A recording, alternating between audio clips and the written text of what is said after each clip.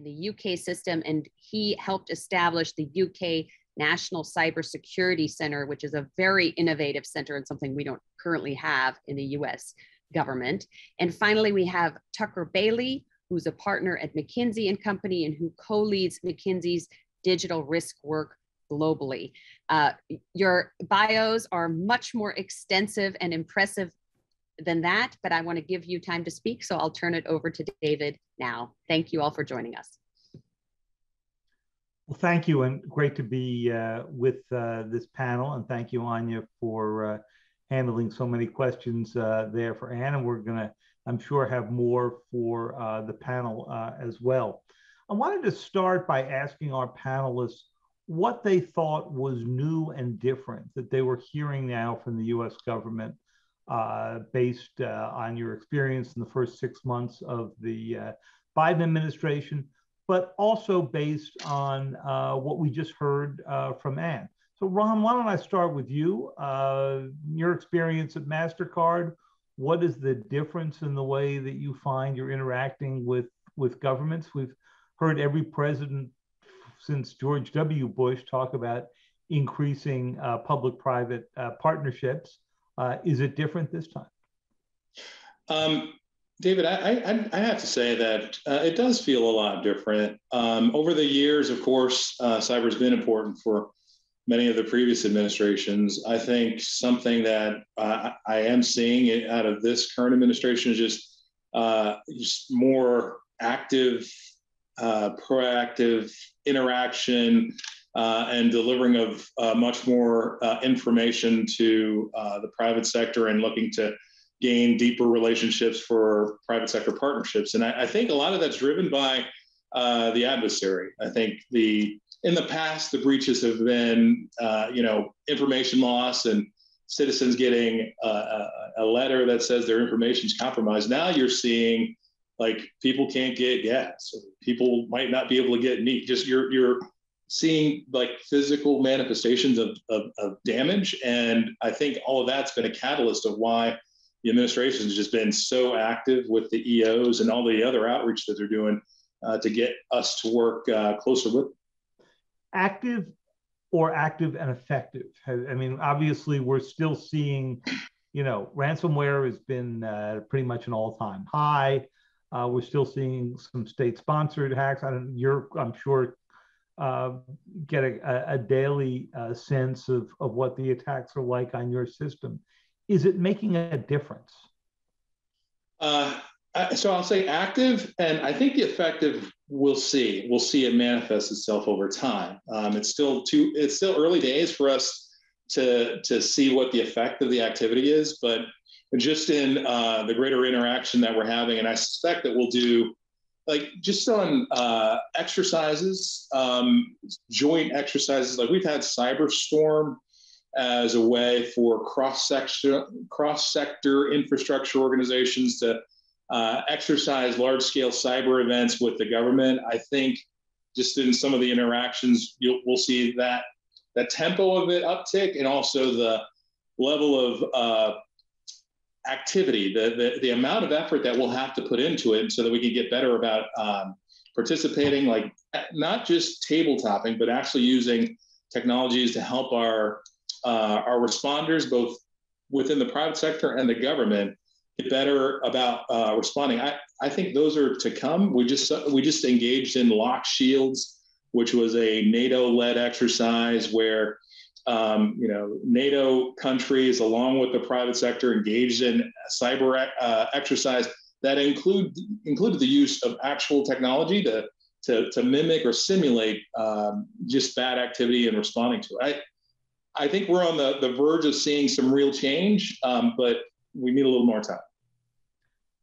Tucker, one of the recurring themes of what we heard from Anne before was that we're basically making up for lost time, and that despite a decade of rising cyber threats, we had a large part of the private sector sort of asleep at the wheel here.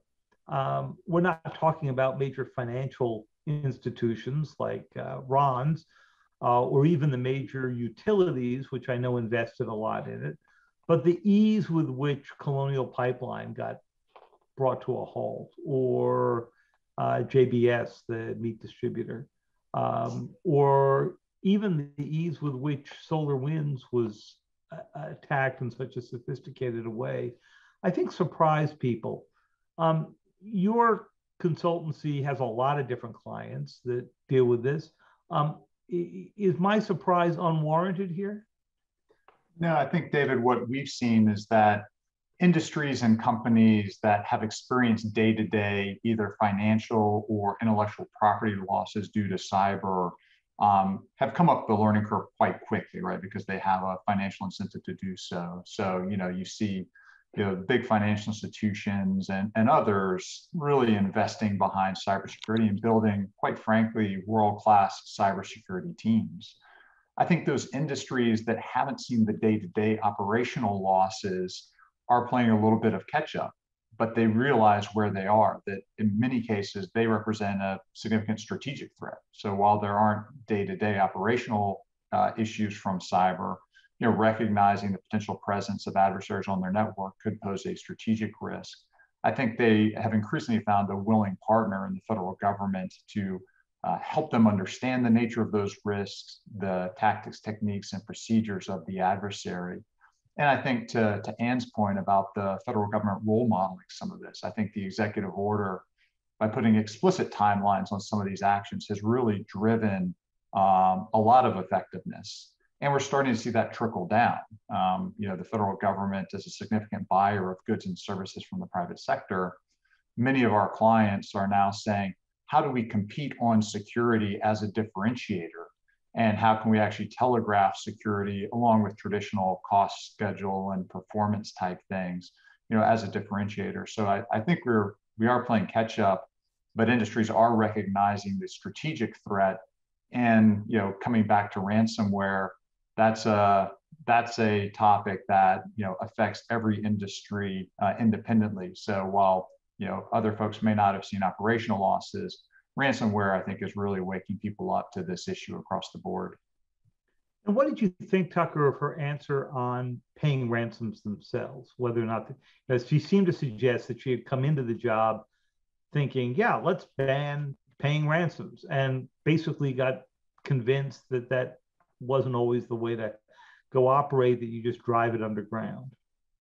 Yeah, I've been personally surprised at the extent to which ransomware payments happen, many of which happen without a lot of public fanfare. And at the end of the day, for companies, this is a business decision, right? So in a world where these are happening day to day, there's clear cost benefit analysis. If you can get a perspective on and I shudder to say this, the relative trustworthiness of your attackers, and that they will actually unlock and decrypt your data, it becomes a business decision. Where they're starting to struggle and see other challenges is this concept of extortion, right? So it's not just locking up the data and providing the encryption keys. It's, if you don't pay us, we'll actually release your data publicly. So even if you have great backups and you're able to restore your network without paying a ransom, you're not facing that extortion problem. I think the other challenge on the ransomware front is this is the topic du jour, but companies are still facing the traditional threats of intellectual property theft, other types of financial fraud through cyber means, as well as this strategic challenge. And they're also starting to look around the corner and say, what's next? And a topic that comes up quite a bit is, this notion of malign influence, and can we actually influence the market to make financial gains, et cetera. So while organizations have to address the ransomware threat today, looking around the corner and saying, what is the ransomware of next year or tomorrow is increasingly important as well. Robert, you are a few years out from having been facing the kind of issues that you heard Ann Neuberger deal with. And of course, GCHQ, while it doesn't get as much attention, and no Bond movie has ever focused right in on operations in the donut you're building out there, which I should point out was before Apple stole your design for a donut. I'm wondering what you thought of her answer about the limitations of doing a offensive activity back at those who are doing either ransomware attacks or state-sponsored attacks. You had to go balance this same kind of issue at GCHQ. Well, hi, David. And great to be with you, and great to be at Aspen, even virtually.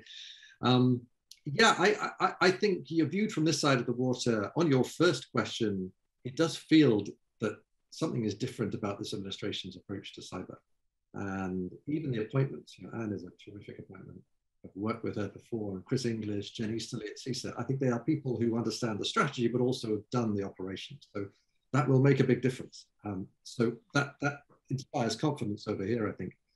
On offensive cyber, I thought Anne handled it very well, actually, because as you said, and you illustrate brilliantly in your book, offensive cyber is something that people reach for in an emotional way because it feels like, we're hitting back, we're doing what they do to us.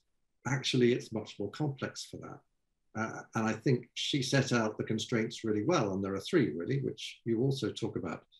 One is the fact that your defense has to be really good if you're going to take aggressive offensive action. And everybody admits that we are way behind where we should be. And it's asymmetric anyway. We have an open economy, open networks. So even if we've been better at defense, we would be asymmetrically open to attack in a way that our adversaries aren't. The second is collateral damage and escalation, as we've seen over the years. That's really difficult to predict in cyber. It's not like a kinetic weapon where you can measure exactly what the impact will be. And Anne referred to that too. And then I think the biggest for me, though, is values, which you referred to, David. We don't want to behave in the way that our adversaries do, because the Russians want to put pressure on the regime in Ukraine. They will switch domestic power off in the winter just to make a point. I can't see any United States or UK or European government wanting to do that. That's not part of our values. We're trying to build or rebuild a values-driven, rules-based world order. And the way to do that isn't to throw things out of the window. So I thought she very honestly said, this is complex. Anything else that she said that surprised you? And maybe a version of the same question that we were just discussing with Tucker, which is there is a sense that many American companies, I'm sure you feel the same way about British companies, were kind of asleep at the wheel in the past decade, where you had all these headlines about cyber attacks. We had Sony, we had the attacks on Baltimore and Atlanta, we had attacks on casinos in the US, we had attacks on water systems. Europe wasn't a whole lot better. And yet we still have this absence of resilience. I think that's true. And one of the really encouraging things about the administration's approach has been this focus on resilience and improving defenses. And that very long executive order that came up very quickly is really focused on that. And you're absolutely right about the sleep at the wheel. I noticed when the FBI and CISA published that list of 2030 favorite vulnerabilities that are exploited, CVs that are exploited by attackers, the thing that struck me is how old they are. These are not very recent vectors for attack. And you mentioned Colonial Pipeline. Looks like a failure to do two-factor authentication, basic poor password management, failure to patch. All the stuff we've been talking about for 10, 15 years hasn't been done. And I would say there are two conversations going on. There's conversation at the high level, best organizations in the world, talking about the next threats and how to meet them. But for the rest of the economy, including some of our biggest utilities and C&I companies, they're not even doing the basics at the moment. And that's what needs to change. That's the baseline that needs to rise. And I thought Anne seemed to really grasp that. And that's what it's all about.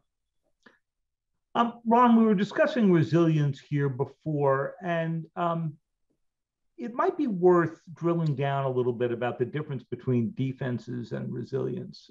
People understand what you do about defense, but let's face it, you're attacked all the time, and sooner or later an attacker is going to be successful no matter what you do and how good you are. So how does a company like Mastercard think about resilience? In other words, if you were hit by a massive state-sponsored or ransomware attack that brought down all the Mastercard websites, made it difficult, if not impossible, for me to pay my bill, though I wouldn't necessarily object to that. What is your ability then to basically stand up an entirely new system right away, or back up the data on the old system right away, so that you could essentially tell the ransomware operators, thanks, you might as well take a hike, we're not paying? Yeah, so David, I like the way you phrase the question, defenses versus resiliency. And, you know, we can go on in depth about defenses, but on the resiliency side, I think one of the things, first off, that people should at least be hardened by is that we think about resiliency every day. At Mastercard, we have to enable transactions within nanoseconds, and we're built in such a way that should an attacker actually take the main body of Mastercard out, our customers or the issuers and acquiring banks can still operate without us for a good period of time while we reestablish ourselves. It's like redundancy is what we have. So like you can take out either of any of our data centers and we'll recover, but even if you were to take them down, transactions can still happen without us. So that's a good thing. We often think about what we can do to further create additional layers of resiliency. And, we engage in something called threat casting, which is a technique of calculating where your adversary will be at a 10-year mark. And it's something we've picked up from both the Army and the U.S. Secret Service. Both of those agencies use threat casting and what they do. And you actually use a futurist to help in that assessment. And I didn't know there was an actual job called a futurist, but you engage in a futurist and you bring in subject matter experts and you think about where your adversary will be in 10 years. And while the main body of our security program is focused on the now and the near term, the threat casting projects longer out so that when we hit those gates or when we're looking for where that adversary will be, we'll either be in a different position than they would expect us to be, or we're able to respond to them. And then another point on resiliency is, we think about the greater payments ecosystem beyond Mastercard. So if we are secure and the transactions merchants are being compromised and things are just happening wholesale, that cardholders lose trust or confidence in payments, that's a problem for us. And so we think about what we can do to get greater resiliency in the rest of the ecosystem beyond just us. And so we engaged in things like we partnered with the Global Cyber Alliance to enable small and medium businesses today. They can learn about security controls, techniques, and technologies, and then they can actually get free tools like backing up, scanning. They can get all that stuff today and enable it to protect their organizations, to raise the bar, to make it harder for other people within the whole payments ecosystem to become a victim. Well, the Aspen Security Forum and the strategy group, we're all futurists. So you've got to, we just may not be very good at predicting it, but we like to think of ourselves that way. Tucker, let me ask you a version of the same question. So when you sit down with your clients, I'm sure they're thinking first about defense because they're reading the headlines and they know that, what ends the tenure of a chief executive is, an attack like the one that hit Target, for example, or has hit so many other businesses.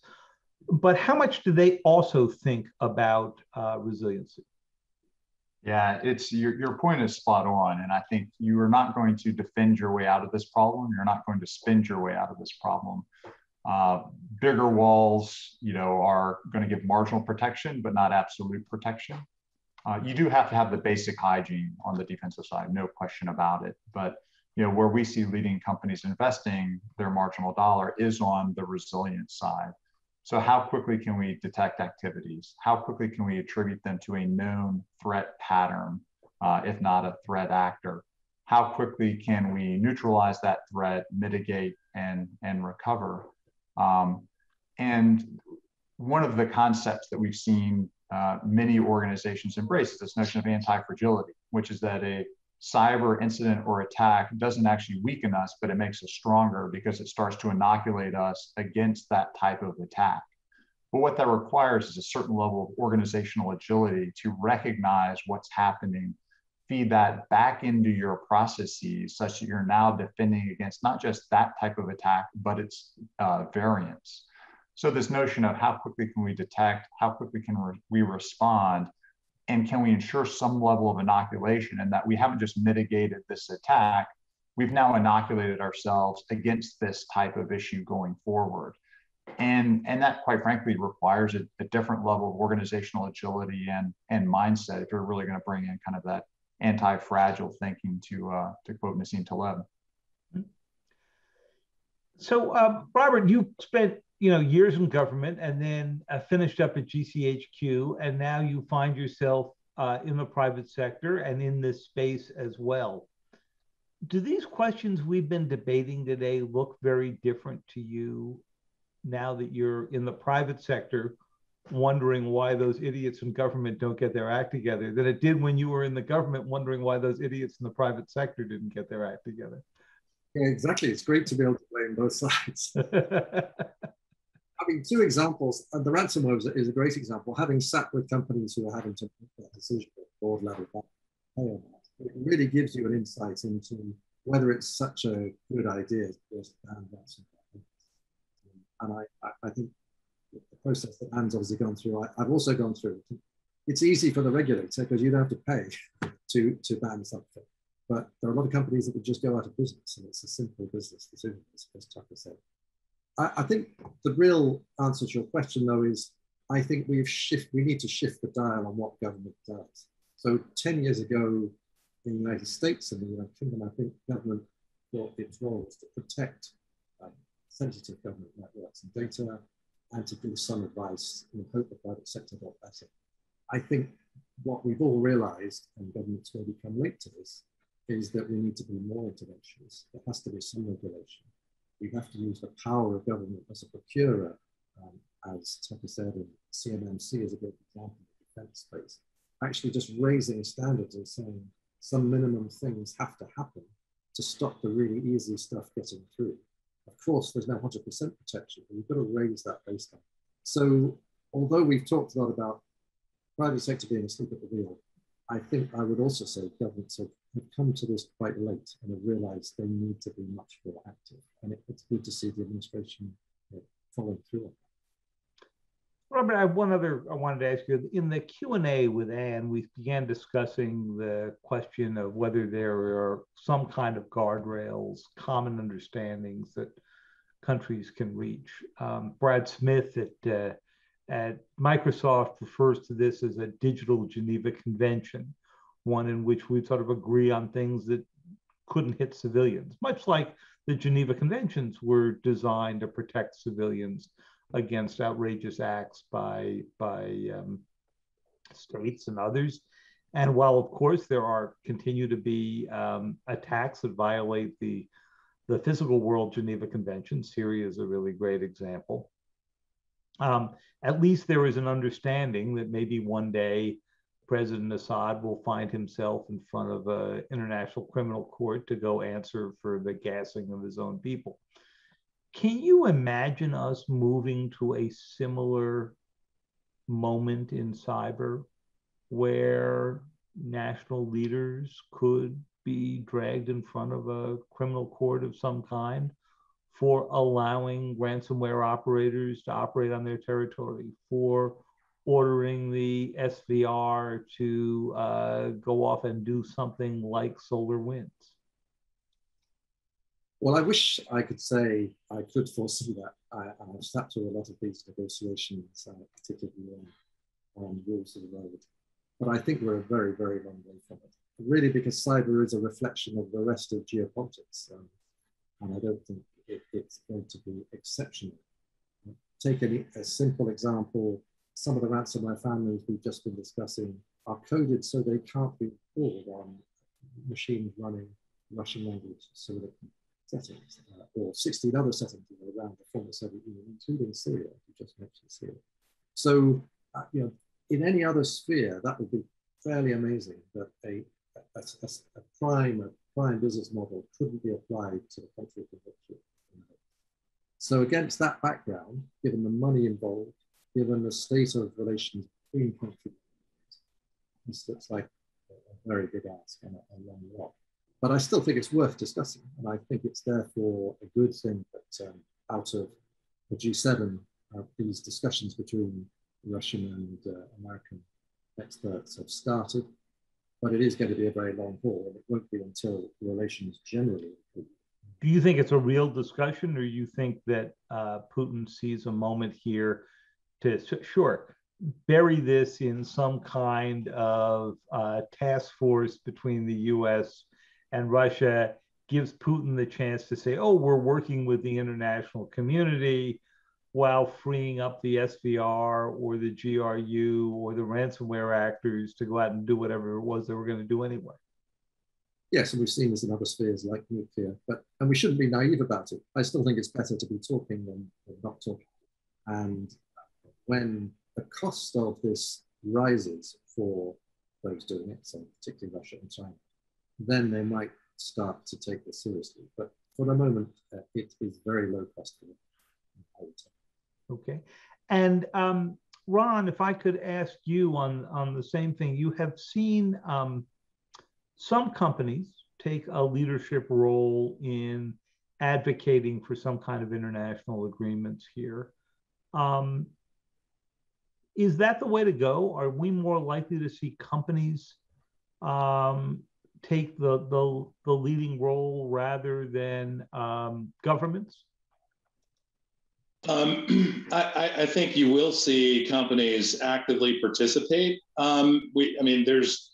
There's quite a lot that we, as the owners of the infrastructure environments, have to say on these topics. We can't do it without our government partners, but if you look at like some of the work that the Financial Sector Coordination Council is doing in conjunction with the U.S. government on, working to harmonize or get to some consolidation around standards, security standards, and those standards not just within the U.S. but even globally. The more we can come up with a set of security standards that we can all transparently work from. I think CMMC, as I think it was Tucker that mentioned it, or Robert that mentioned it, that's like a great thing for the defense industrial base. The more we can standardize on security standards, the more we can transparently say how good we are, and then focus on enabling security. Where you have a lot of different standards, you spend more time clicking or checking compliance boxes than actually working on security. So that's just one example of how the private sector is focused on helping our government partners in the U.S. and across the globe, better protect the environment. Then you'll see a lot of private sector companies. I mentioned the Global Cyber Alliance, but there are other things like the Cyber Peace Institute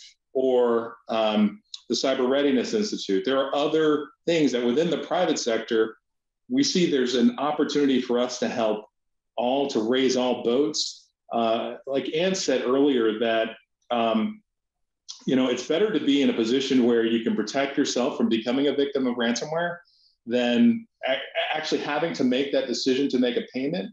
So the more that we can help each other, just raise the security level or raise the security standards for everyone out there in the environment, we stand better off. And so you can expect, I think you should continue to see private sector companies, especially the ones that have, a vested interest in everyone doing better, participating actively in maturing what is happening in the world. Great. Well, we could go on with this for some time, but we only have 8 or 9 minutes left, and I wanted to allow time for questions. So I'm going to turn it back to Anja.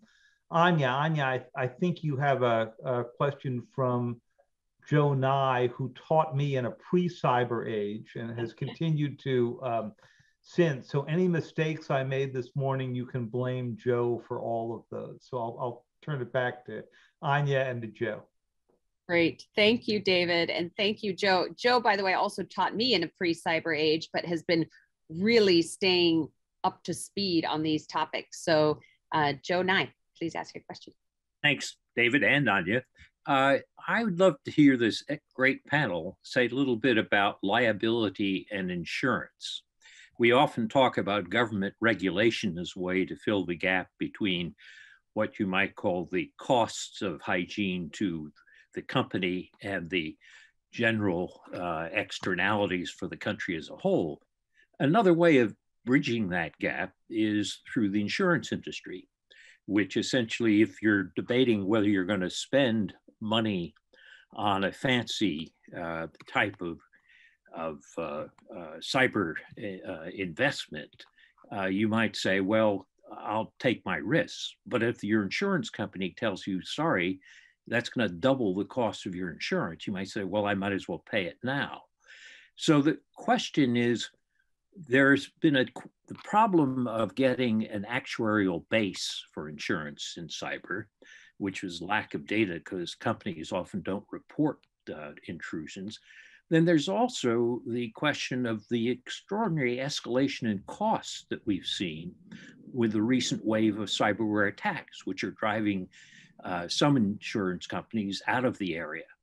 So what are the prospects for solving some of these problems of raising hygiene in general through liability legislation, but even more important, through the insurance industry raising its game? I'm happy to start. So, Joe, I think that's a great question. Having been through the process with our insurers a few times, I think early on with cyber insurance, because there's no actuarial tables or anything like that, identifying the coverage amounts and how much you pay was just like, it's as accurate as rolling chicken bones and figuring out, that's what you need to pay. I think the spate of ransomware attacks and its impact on the insurance industry, they are going to get better data, and you can see them starting to leverage technologies to get an idea or an assessment of the insured, the group that they're going to insure. So I expect them to use more technology to get better assessments, to know where a company actually is, and then to develop more means of getting a transparent look at the security program of an organization, and that will weigh in on the amounts they'll charge and the amount of coverage they'll get. That is just going to be another factor for companies to get their act straight in order to do well in those assessments, so that they can get some reasonable cost insurance coverage, or else they're going to pay some exorbitant costs. And I'll build on that from the carrier side. We talked about the challenge of underwriting cyber policies, the lack of actuarial data, but they recognize that there's a big opportunity here if they can figure that out. So, I think the first wave of cyber insurance is really covering third-party risk, right? Customer record breach remediation. You've got a good cost to remediate those breaches, and you can get some likelihood. But they run into challenges where they think about things like accumulation risk and aggregation risk, where an earthquake is only going to hit generally one place at one time. So your portfolio you have confidence in. But if you have a NotPetya type attack that affects all of your insured base at the same time, that's a problem. I think there are other challenges around exclusions, and there's still litigation, NotPetya, right? Is this an act of war, and therefore is a covered event? And so some of these things I think need to be worked out. But I do think there is real potential for insurance to provide a hedge to some of these risks, but I think it will still take some doing. Yeah, I agree. I mean, all I'd add is that if we look back at technologies over the last 100 years, what has made them safer has been this combination of regulation and insurance, usually in step together. I think we haven't quite got there on either. And I agree with Ron that actually insurance could use external data much better to look at their insured from an attacker's perspective. That's not been done properly. Thank you. Thank you, Joe. That's a perfect question, and actually a great segue to a question that I had. You know, Robert, the UK National Cybersecurity Center, as I understand it, is very novel, and it's not something we have. And I could be misunderstanding it, but I think companies are allowed to report when they've been hacked without immediately exposing themselves to liability. Is that true? And could you explain a little bit more about that? And would that be a good model for the US? Well, I wouldn't say whether it'd be good for the US, but I think the principle behind it was to bring the private sector and government together. And on your specific point, not to make this a regulator, because that has a chilling effect on reporting of problems. Right.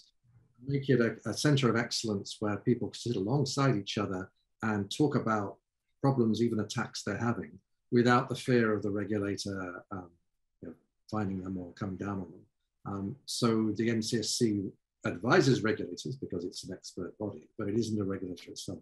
So I think it is an interesting model. It's a lot easier in the UK because our system is much smaller, there are less agencies involved, and the scale of the US makes it harder. But my sense is that this administration and everything that Chris Inglis did before on the Cyberspace Solarium Commission points towards bringing stuff together, sharing data between private and public sectors, and that has to be the way forward. Yeah, thank you very much. I'll finish with one final question that's coming in the chat, and I get asked it all the time in Silicon Valley. I know it gives our government the heebie-jeebies, but it's a variation of the question, would it ever be okay for the private sector to do offensive cyber? Because in some cases, some of our tech companies are pretty capable of that. So we'll let you all weigh into that one. I'll go first then. I'd say I think it would be a disaster. The proliferation of offensive cyber just is bad for everybody, for the unintended consequences, reasons that and David touched on earlier. We've already got countries proliferating. So we've got countries like Vietnam developing offensive cyber. The last thing we need is companies doing the same. So I would strongly discourage it. Yeah, I have not seen any interest from our client base to engage in offensive operations. They have a hard enough time finding the right defensive talent. And for all the reasons Robert said, I don't think anyone would seriously consider that from at least large US corporations. And being from a large US corporation, so there's tremendous downsides to it. And it's like, poking the eye of the bear, like you're already, so I think we would really depend on our government partners for any kind of response in that event. Active intelligence gathering and sharing, our intelligence teams trying to evaluate what's happening and gaining more information about what it is that we see of the attacker, and then sharing that with our government partners and them giving us information back. That's more of that is as close as to offensive that I see. But our lot is defense. That's it's primarily what we do. And I don't know. I don't go around poking tigers. So that's right.